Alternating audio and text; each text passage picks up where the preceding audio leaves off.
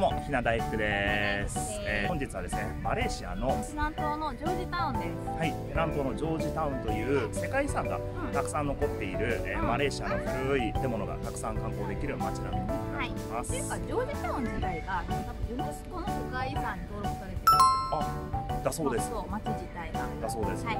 はい。で、その中の我々は今コーンウォリス要塞というところに来ております。はい。で、このコーンウォリス要塞は、1人600円で入場ができるんですかね。はい。で、要塞の周りをぐるっと見たり、昔の大砲とかね、見ることができるんですけど、この後ろのね、大砲がバーッと見えますでしょうか。これですね。この大砲。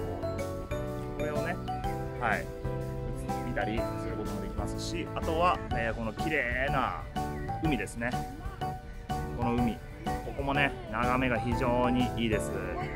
すごい綺麗です。降水確率が 100% だったんですけども、見てください、この青空。持ってますね。持ってますね。持ってますね。さすが晴れ風。はい。なので、このね、晴れを維持した状態で一日過ごせたらなと思います。はい。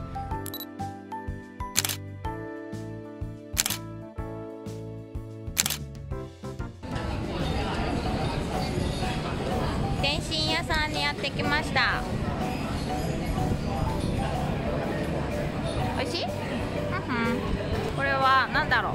エビシューマイ。エビシューマイ。スペアリブ。海鮮シューマイ。こっちもエビシューマイ。おばちゃんがワゴンで運んできてくれるので、それをこれちょうだいって言ってもらう感じになります。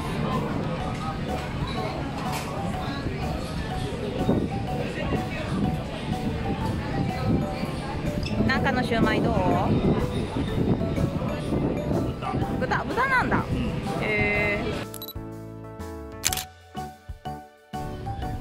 ザ・ヘリテージキャットっていうお店です。ザ・猫。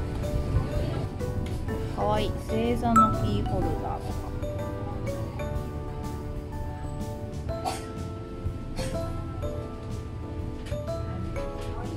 で、ウォールアート。猫が自転車に乗っているっていう。猫大集合な T シャツ買ってみました。猫全部しょぼん猫。こっち全部しょぼん猫。ちょっとこれも買いたい。これも買っていい？いいよ。全部しょぼん猫。しょぼん猫。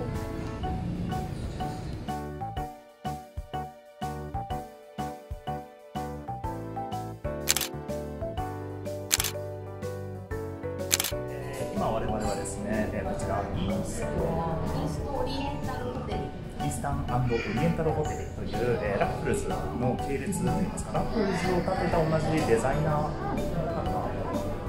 がペナンに、はい、という感じです。はい、ペナンの中でおそらく一番最高級なホテルかと思われますの、アフタヌーンティー、こちらもやってきました。ドーン、すごい量ですね。まずサンドイッチ、パンやらパイとかあって、でスコーンとでケーキとかもたくさん来ました。はい。ちなみに料金わかりません。わかりません。はい。メニューしかなかったので、はい。ただマレーシアなのでそんなわけわかんない金額ではないと思いますので、はい。カードも使えるので、はい。ではいただきます。紅茶を注ぐ大福さんです。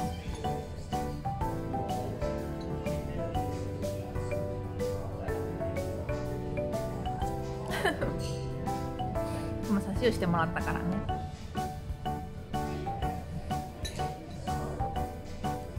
美味しいね。すごいボリューム。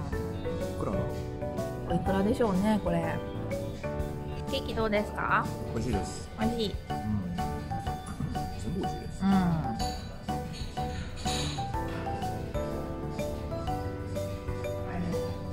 パイが美味しかったな。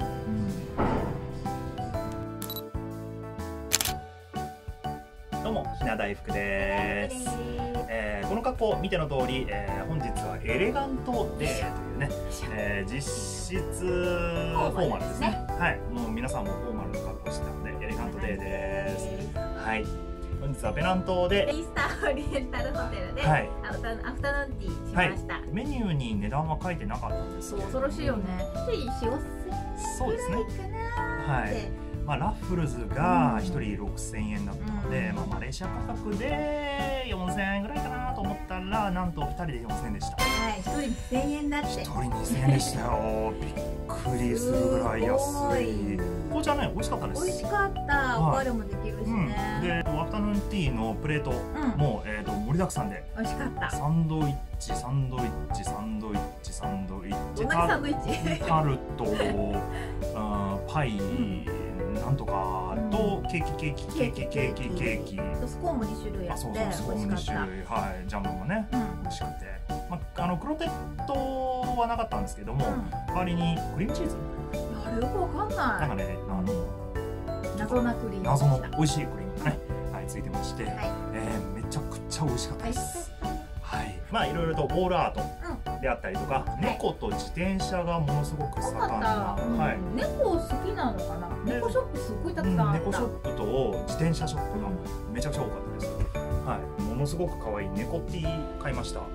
猫超目がチカチカするね。はい、もう全身猫って感じの T シャツ、はい、1着1200円です。安い。そういうわけで明日は最終日です。はい、もう最終日だ。はい、もうねクルーズ1週間早かったです。明日はクアラルンプールです。はい、一番有名な大都会クアラルンプール行ってきます。この動画良かったと思ったらグッドボタン、ライクボタン、いいねボタンお願いします。はい、チャンネル登録もねお願いします。でここにベルマークをねピョっていうのをね押してください。